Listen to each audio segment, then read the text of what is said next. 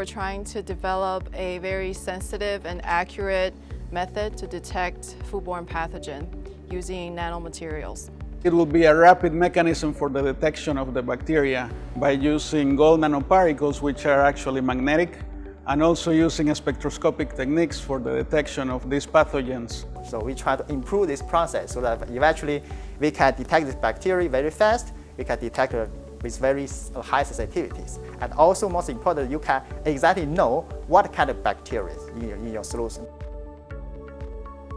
Typically, in order for people to see if their food has food pathogen in them, you actually have to take your samples, take your food to a lab, and then they will do the testing and then tell you whether you have this or that pathogen. But if you can reduce that time to maybe minutes or even hours, you can significantly improve the detection. You can know if this sample is polluted or not very fast.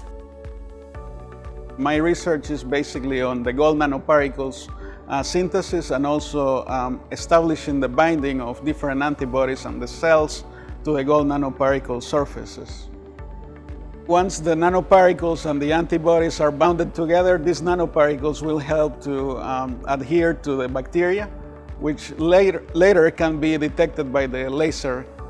So basically, by shooting a laser, high-intensity laser, onto the sample, we will get a response in the form of a spectrum that will tell us a good sample versus a bad sample.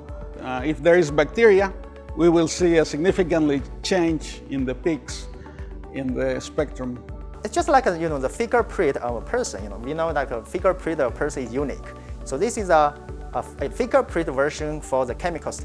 So for this Raman spectroscopy, for example here, so this peak is unique. It's just like a fingerprint of a person. So this peak is unique for the chemical substances. You can tell exactly what is that chemical in your solutions. To me, what's really exciting is working with physicists and working with chemical engineers and learning how they think and how they analyze situation and what methods they use is really exciting. And also the students get exposed to a variety of research fields where they get to learn and collaborate with other graduate students from engineering and science, which is a unique perspective.